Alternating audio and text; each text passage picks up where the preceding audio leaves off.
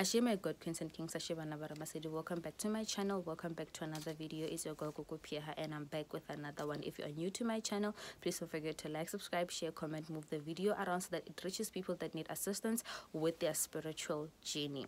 And yes, I have a book with me, as you can see by the title, 4 Meanings of Ringing in the Ears. So let's get into it, because I know a lot of people are so curious to know, when my ears are ringing, what does it mean? What does it represent? So forth and so on. So let's get into it. So the first one, communication.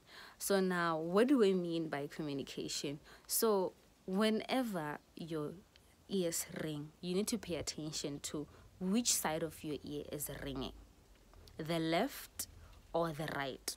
You understand? So if it's the left, it's from your mother's side of the family. If it's on the right, it's from your father's side of the family. You understand? That is communication.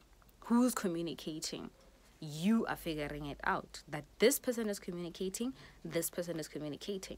You understand? So getting deep into it is more of, okay, fine, I hear that this one is communicating, so what are they saying? I can't tell you that. You have to figure it out, because all the information comes in the mind. That's the first one, communication. The second one, awareness. So as your ears are ringing, pay attention, be aware. It's either the ringing that happens, it's to make you aware of something, or here awareness is more of like, be aware, you know, of your environment, of what you're thinking about, of what popped in your mind, and so forth. Be aware. Then you will be able to identify which message is coming from. Sometimes they can ring both, because of whatever that's there, it's big and the energy is strong. But be aware. I understand? Pay attention. Is it the left or the right, or the mother or the father? And then what should I be aware of? That's what you're supposed to be asking yourself while you are aware. And then the third one is attention. Sometimes when your ancestors are trying to grab your attention, let's say you're watching this video right now as I'm talking, and then your ear starts to ring. You understand? That means pay attention. This person is speaking information that is going to be very useful to you in the long run. Pay attention. Any video that you watch of mine and then your ear starts ringing, it means that this is what we wanted you to hear. You know, that's where awareness kicks in, that this is the information that we wanted you to know.